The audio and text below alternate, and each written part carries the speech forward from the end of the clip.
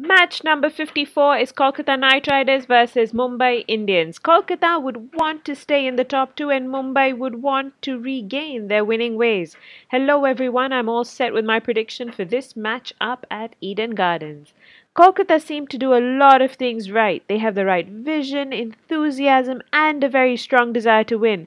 But what they may not have today is batting consistency. And with Mumbai's bowlers managing to step up, this could be quite a tough competition. Kolkata's bowlers may just give Mumbai a bit of a lenient start, but as they get into good rhythm, Mumbai's batsmen may find themselves a little on the defensive, only to unleash towards the end again. This is one game I am looking forward to, not because it's a Mumbai game, but because the sense of desperation and intensity in both teams should be quite high.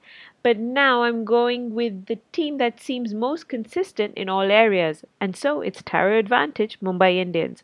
That's it for Saturday's games. We will be back with more previews and predictions very soon for the Super Sunday ahead. Bye for now.